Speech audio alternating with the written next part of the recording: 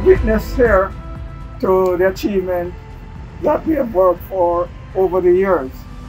And this achievement is a team effort, and in keeping with that, I will recognize some distinguished guests we have here today. We have the Mayor, Jack Gilbert. You're being a part of a solution with regard to capacity issues in town. We believe that there's not only one way to do things. There are many ways of doing things, and charter schools is embraced by me in this town. I want you to know that, all right? Because we can build great leaders in charter schools. So get that.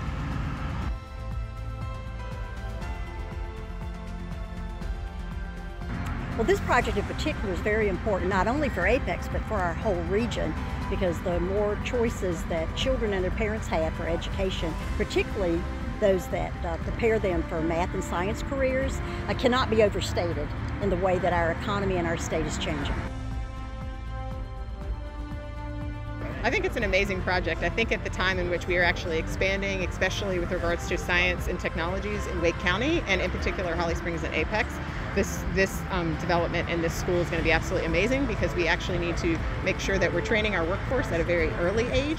A very high quality charter school to be able to replicate and build another building, replicate a high quality model so more students in this area can experience a high quality education.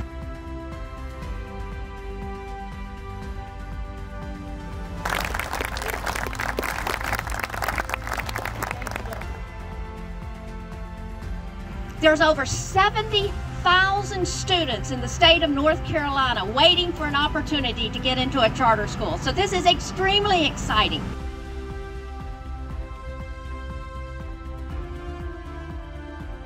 I can see in the development of this new campus how TMSA is staying true and aligning to that mission of science, wisdom, and peace. And the science piece is clear in the design of the school. The wisdom is going to be passed along from the leadership and the teachers. And then, you know, you're giving a sense of peace to this community because they have an option that they wouldn't have had before. For 1,700 kids, that's meaningful. And so I think that we can credit TMSA with staying true to that mission, that model, and that's the key to the success.